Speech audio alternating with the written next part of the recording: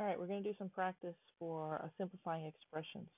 I think we have 13 practices on this page. So remember, when we're doing all multiply, like number 1, there's no add or subtract, so we don't have to worry about distributive property. This is all just multiply. Bring the coefficients to the front. -3 times 2 times -6. The variables hang on. Then we just multiply the coefficients together. Negative times positive times negative makes negative. 3 times 2 is 6. 6 times 6 is 36. So this becomes negative 36x. On number 2, same idea. Just bring the coefficients to the front. So we have 15 over 7 times 14 over 3. The variables stay in the back. You could do some cross-canceling here with these fractions. 15 and 3 are both divisible by 3. 14 and 7 are both divisible by 7. And then you just have to multiply the new numbers. 5 times 2 is 10. 1 times 1 on the bottom. And when you simplify this, it just makes 10 AB. Because 10 over 1 is equal to 10. So 5 times 2 gave you the 10. 1 times 1 gave you the 1. The variables just hang on. And we end up with 10 AB. On number 3, again, this is all still multiply. And I know that because these parentheses are right next to each other. So bring all the number coefficients to the front. So we have 5, a -3, and a -4. And the variables A, B, C, D in the back. Just multiply. Positive times negative makes positive. 5 times 3 is 15, times 4 is 60, and the variables are A, B, C, D.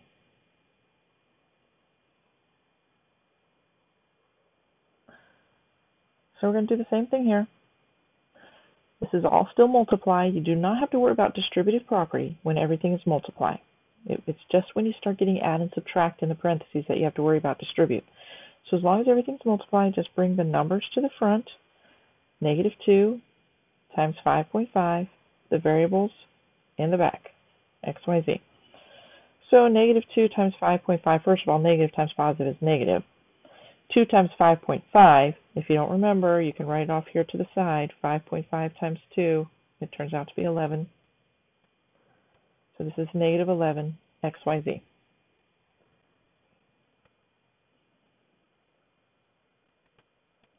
Now we noticed something different here. Now I have add and subtract in the parentheses. If you can add and subtract in the parentheses, follow order of operations. But since these are not like terms, I can't add them. So this is when I have to use distributive property, when I can't get rid of the parentheses by just adding. So we're going to have 2 times x, then 2 times 5. And you can write arrows if you want. 2 times x, 2 times positive 5. So we get 2x plus 10. Number 6 is the same concept. It's just more terms in the parentheses. But again, you can combine these like terms first if you want. I see that the 2x and the -1x are like terms. I can combine these if I want. Or I can distribute first and combine them after. It doesn't matter. I'm going to combine them first. So I'm not doing anything with the -4. The 2x and the -1x. 2 minus 1 is 1, so I have 1x plus 3y. And then I'm going to use distributive property. -4 times x, -4 times 3y.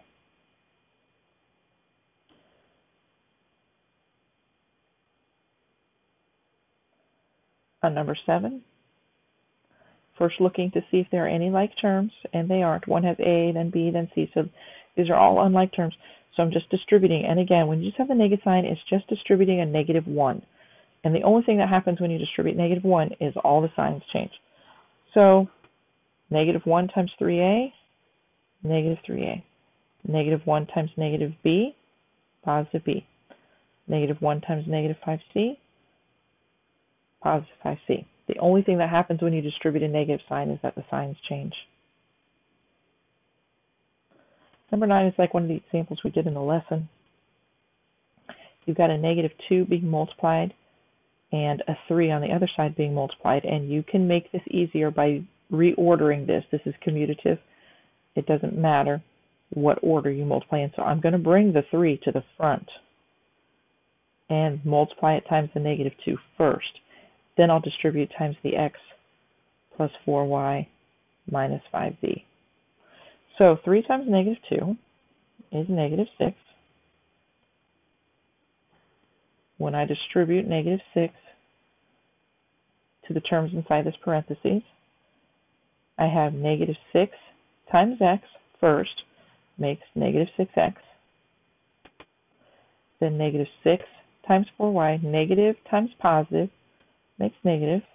6 times 4 is 24, so -24y. -6 times -5z. Negative times negative makes positive this time. 6 times 5 is 30, and I have the z variable. So this is what I end up with. You always want to look after you distribute to see if there are any like terms, because you're not done simplifying if you haven't combined all the like terms. But this is x, this is y, this is z, so none of these are like terms, so we're done now. Number 10 has no distribute. So again, to simplify, we're looking for like terms. And I'm going to look at the terms that have the highest exponent first. We call this putting things in descending order, which we'll talk about in a later chapter. Here's an a squared term, and here's another a squared term.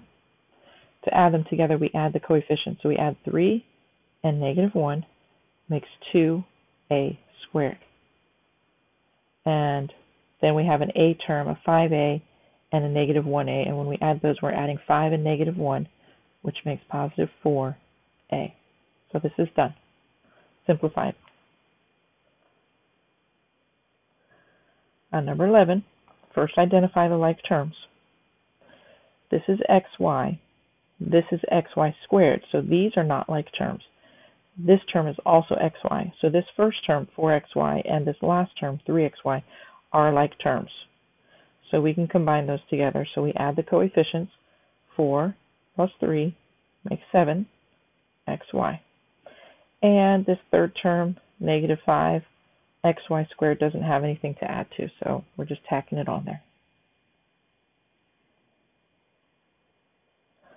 Number 12, we've got some terms here, but it looks like we need to get rid of these parentheses. These are not like terms, so I'm going to have to distribute. This looks really confusing because there's a lot of plus and minuses here.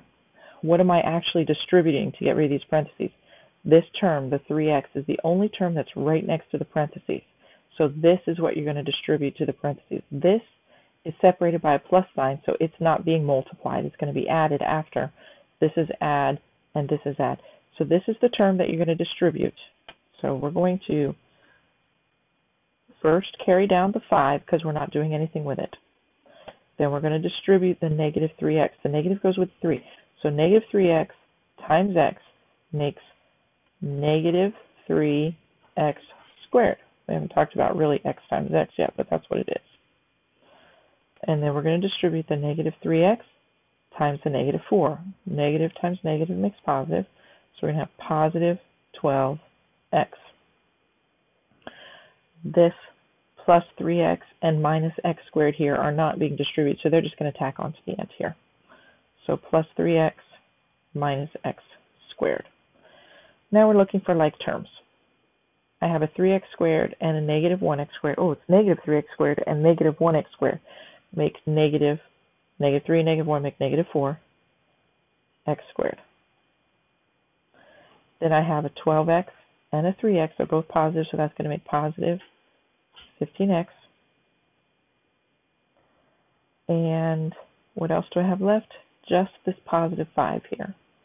So on the end, plus 5. And this is our simplified expression.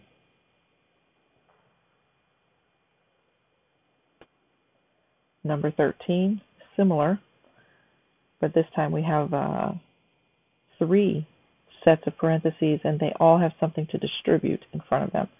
So we're going to do the distribute here first with a 3. So what are we going to have? 3 times 4x is 12x. 3 times 3, 9. That's positive 9. Negative 1 times negative x. Okay, remember, negative times negative makes positive, so that would be positive x. Negative 1 times negative 5, positive 5. Negative 2 times 3x, negative 6x. Negative 2 times 4, negative 8. And then looking for like terms. So we have a 12x, a 1x, and a negative 6x. Add the coefficients. 12 plus 1 is 13, minus 6 is 7. So this becomes 7x. We have positive 9, positive 8, positive 5, and negative 8. So, and it doesn't matter what order you add them in. I'm actually going to do this in different order. Positive 9 minus 8 makes 1. 1 plus 5 is 6. So 7x plus 6.